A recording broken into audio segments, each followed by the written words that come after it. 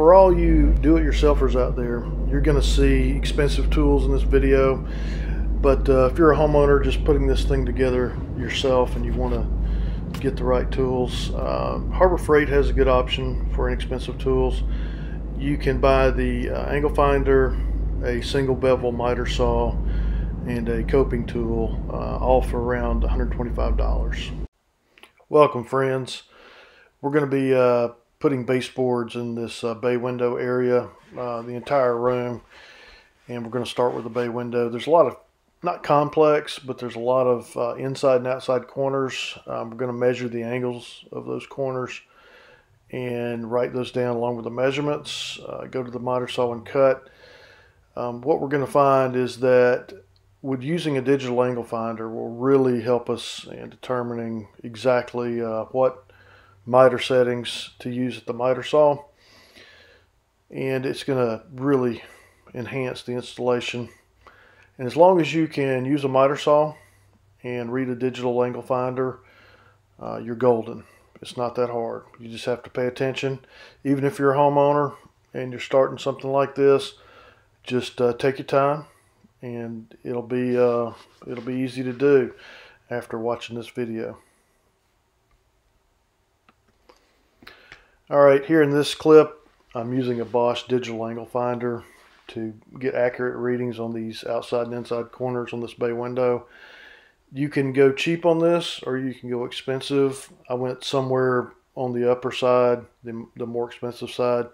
It's an invaluable tool to take the correct measurements and then be able to cut those on the miter saw and get really good results.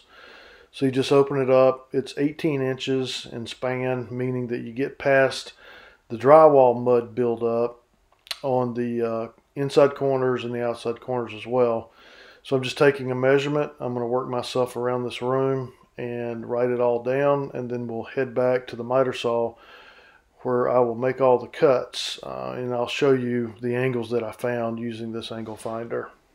Here are the measurements that I wrote down using the digital angle finder. The B represents a butt cut to me. So the B is just an end butt cut. The C references a coped cut. So B is for butt, C is for cope. And as I go around, outside corner, inside corner, and then we start out looking at the angles that we found. 27.6 on one outside left, and then so it goes from there to the other matching outside corner right, and then transfers. There's a measurement, cut, inside corner 26.2, then so forth and so on through the rest of it. Just keeping up with your cuts makes it all pretty easy. So we've cut the pieces to go around the bay window. This piece here is a long 174 inch, and it's going to go up the left side of the bay window, and it's going to cope into the trim that's coming off the bay window.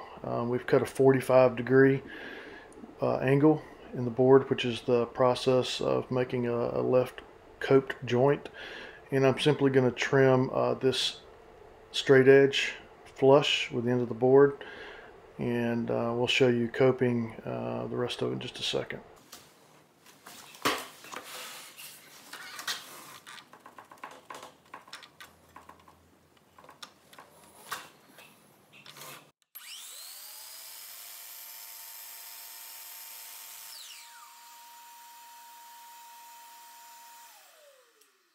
We have our base and the speed cope. We'll mention the speed cope in another video.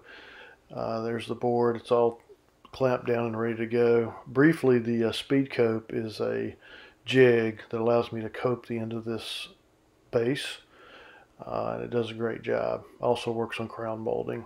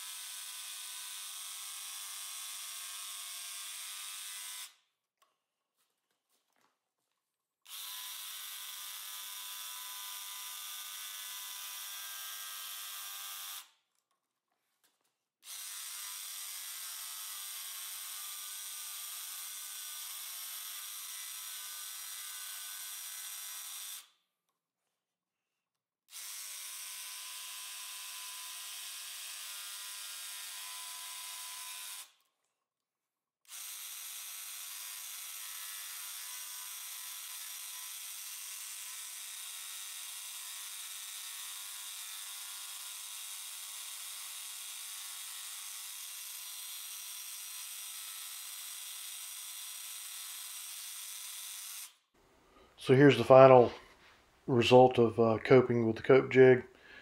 You can see a few little areas that I'm going to need to touch up with sandpaper, but overall it's a pretty good cope.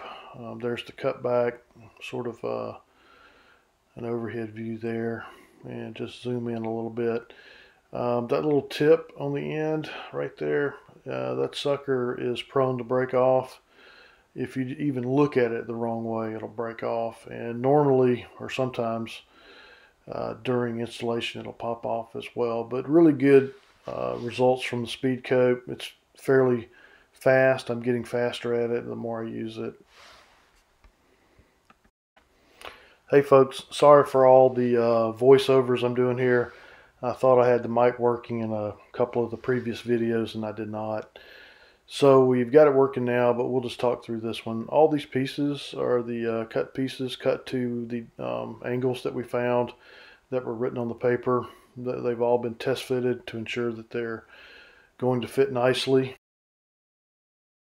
Okay, we're back.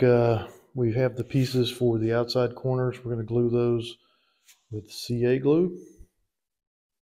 And I'll show you what that is in case you don't know. It's very common in trim carpentry to glue. There's a per glue, which is much more involved, but it's a lot stronger than the CA. The CA is great, especially for MDF and for putting things together that are not going to be stressed at all. Once these baseboards are installed, the CA glue will be sufficient in this case. So you have a glue, of course. It's like super glue until you add the activator. The activator is a spray. And so what it does is it instantly bonds, hardens, and cures the glue inside the joint. And the way you do it is you spray the spray the activator on one piece and the glue on the other. Put the joints together, hold for about 11 seconds, and you're good to go.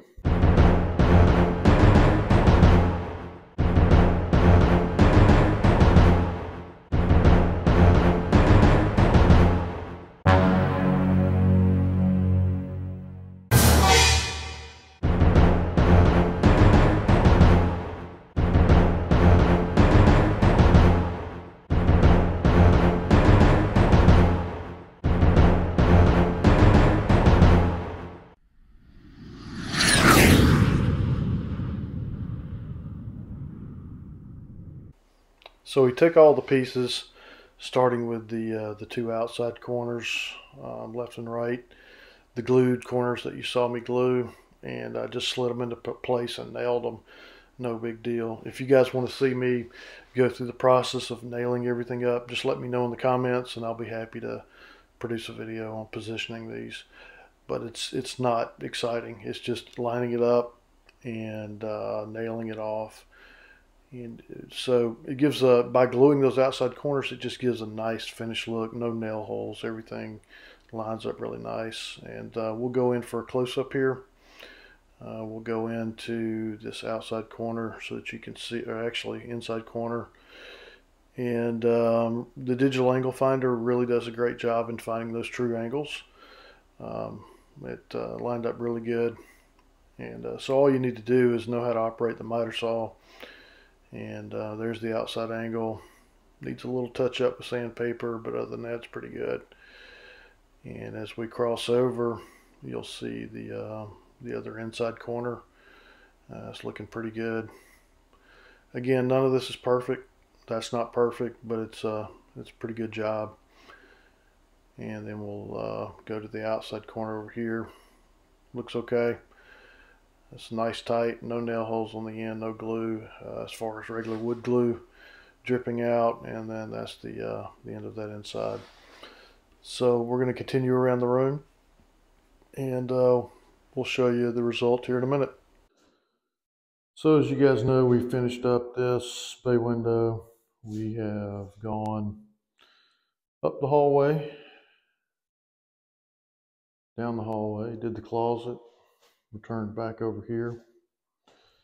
And now we are getting ready to put the last piece of this puzzle together.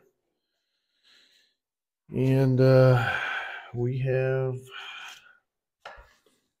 a coat piece here that's made for this corner, like that. And we'll put it in, push it back, and nail it in.